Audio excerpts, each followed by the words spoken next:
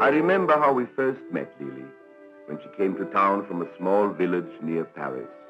She was a shy, lonely child in search of love and laughter.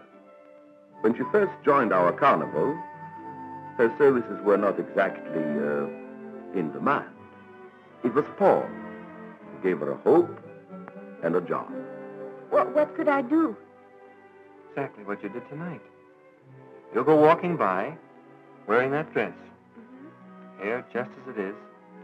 The puppets will stop you and speak to you. After that, you'll talk about anything.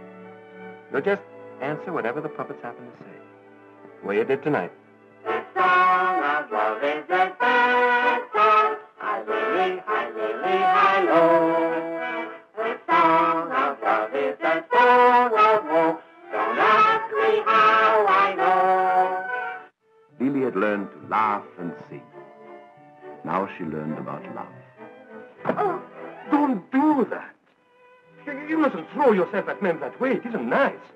Well, it's nice. I mean, it's nice, but you shouldn't do it. Where'd you find the girl? Yes. We can't make up our minds whether she's a superb actress or you're a Svengali. Neither. No. She's like a little bell. Gives off a pure sound no matter how you strike it. Because she's in herself so good and true and pure.